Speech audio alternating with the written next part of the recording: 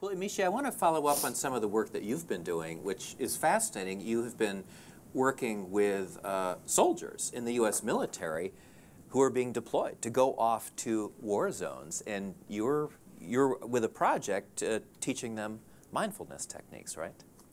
Right. So the project is and it has lots of people on the team, but I don't actually teach the mindfulness. In fact, the person teaching the mindfulness is actually kind of an exceptional person in and of herself. She's a former Army captain who also is an ordained Buddhist teacher who sat several retreats. And so she's got this, and she's a daughter of the American Revolution and a professor of security studies at Georgetown.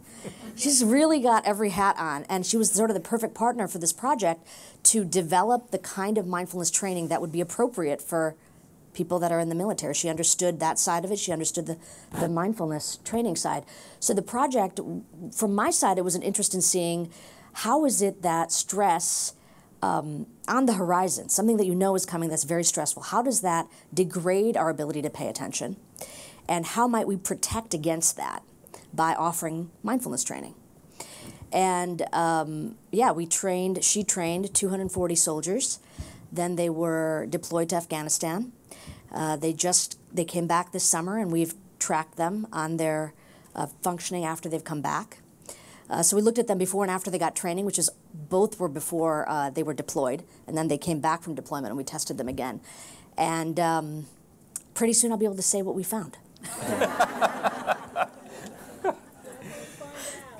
Very soon, very soon. But I'll say that we're happy. Yeah. And in one project that we already did, which was with pre-deployment Marines, the results were quite interesting. It was a much smaller sample. But I'll tell you what we found with that project, because we were talking about the Olympians of meditation. We were talking about 40,000 hours. Well, in the project we did with pre-deployment Marines, what we found was that getting this training that Liz Stanley, the exceptional teacher that we had as a collaborator, offered, and doing as little as 12 minutes of practice a day actually helped these Marines keep their attention and working memory, this kind of added ability to pay attention over time, stable. If they practiced less than that or didn't practice at all or weren't offered the training, they all degraded in their functioning. So this is an important point, actually, because I got into a big fight with Liz Stanley at some point because I was concerned that the meditation practice be misappropriated and used to actually create better killers. You know, the usual thing is like, okay, would a mindful sniper be a better sniper? Do you know what I'm saying? And she convinced me that actually it probably saves lives rather than makes people into better killers, because this working memory capacity, which doesn't degrade in the Marines, that's exactly what you want when you're in a counterinsurgency situation. Nobody's wearing uniforms and saying, hi, we're the enemy, we're over here, but these women and children over there, they are innocent and so forth. So you've got a very, very rapidly changing, completely terrifying situation.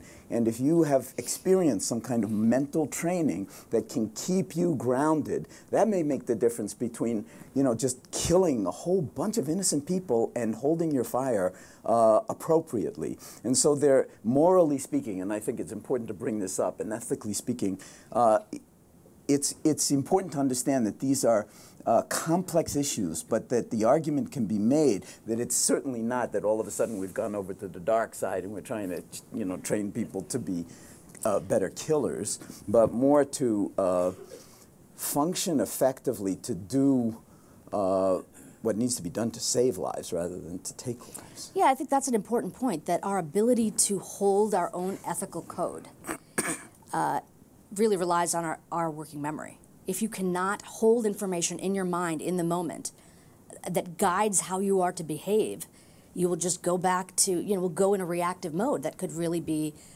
very problematic. And, you know, the data showed this sort of pattern, increased working memory, better attention. But what was really interesting was having the Marines themselves describe how things were different. For them, most of these Marines had gone 3 or 4 times before. And one of the medics that was trained actually said it so beautifully. He said, the last time I was there, everything was a blur. Everybody was a target. But this time I could see That was a boy. That could be my son. And he really shifted in the way he was thinking and able to see. He was more discerning. And so that kind of that kind of pilot project really led us to think, let's give this a bigger shot with the larger population. The other one quick thing I'll say about the Marine study, which is very interesting, is that half the guys, we talked about people accepting or not accepting these practices, about half the Marines that we trained were really not into it. They were resistors, not going to do it. Liz tried her best, but they were just not interested in doing it, and they didn't practice. And we saw that just like the group that didn't get the training, they degraded in their working memory. But then when they came back, we tested them all again. And what I noticed is about half of that group that was the resistors actually got better after they came back from Iraq than before they left. And I was really scratching my head, like, what happened? Did being deployed give them a sense of purpose, and they were more aware, or what? They had some reason to really, I don't know. I was coming up with all kinds of hand-wavy stories. And before I went on to say any of this, I actually asked Liz. I said, is there anything that stands out about these guys? This group of people that look weird, they look better than before. And she said, oh yeah, they've been emailing and calling me from Iraq. They were calling her because their buddies, weren't getting the shakes, were able to function, were sleeping at night, and they wanted to know what that stuff was that she taught them beforehand.